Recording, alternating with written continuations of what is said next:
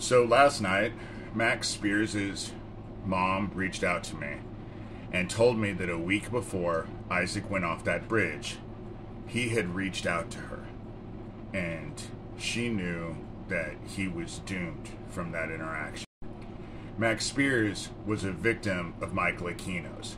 Max and I had just started working together when Max ended up dead. Max was telling people that he was being inundated with these directed energy weapons, and he was exhausted because he couldn't sleep.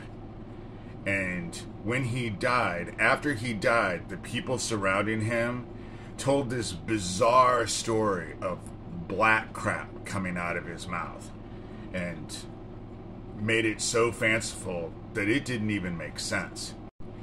But when Max's mom got Max's body back, they discovered that his phone was completely waterlogged. I did the first interview that she gave with her. She gave me the first interview. It was a bad interview because I was so angry about the whole situation, because I knew Michael Aquino was behind Max's death. What this tells me is that Isaac was running with all of the stuff that I told him. That's how he got alerted to Michael Aquino. Because like I said before, the last conversation I had with Isaac, he told me that he had gotten 4 of Michael Aquino's phone numbers and he was harassing him on the phone. So Isaac was running with the things that I told him. And I definitely told him about Max. And I also told him about Lori King. But who are you going to call about Lori King? She ended up dead, and her husband, who had an issue with it, was dead less than a year later as well.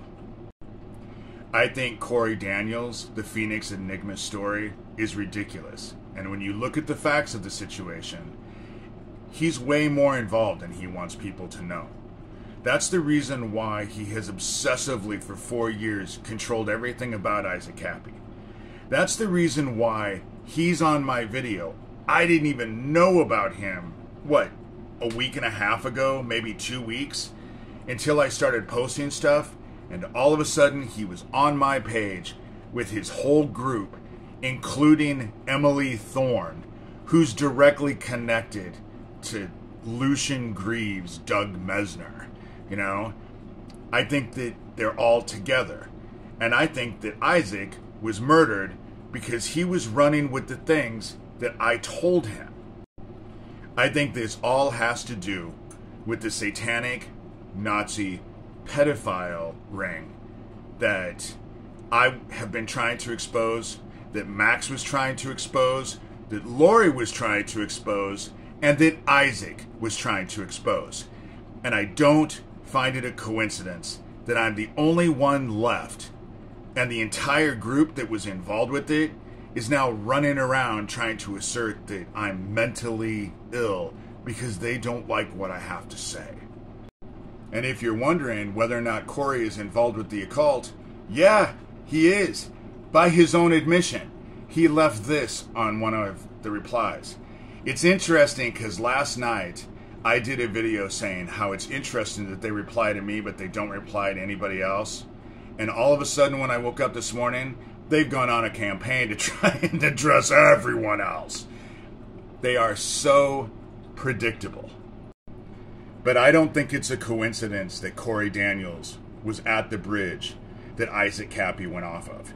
In fact, I think he was there before he says that he was there. I don't think it's a coincidence that the last person to talk to Isaac ended up becoming Corey's wife. There are way too many coincidences, and they don't like me pointing them out. And I don't care. I'm not mentally ill. I'm just someone who has a point of view that they don't seem to like. And there's a reason for that. But I'm not going to stop. I'm going to keep going. And I'm going to do everything I can to expose this satanic Nazi pedo ring, because I think that it's a bad thing. And I think murderers are bad people who deserve justice. That's just my opinion. Call it mentally ill or not.